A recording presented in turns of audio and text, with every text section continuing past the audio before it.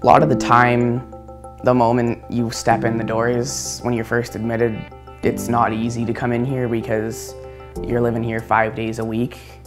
But then you start to notice that the reasons you're in here are slightly decreasing while you've been here. And the second you start noticing that, you feel more comfortable with being here and getting all the help you need. And you feel a lot safer being around people that care about you and want to help you and get the support you need.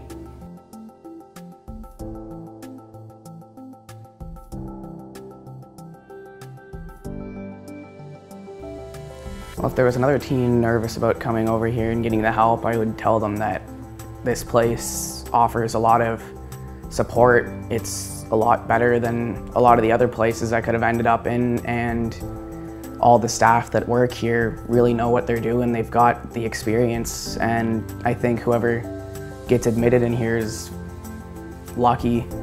They're getting the good support they need.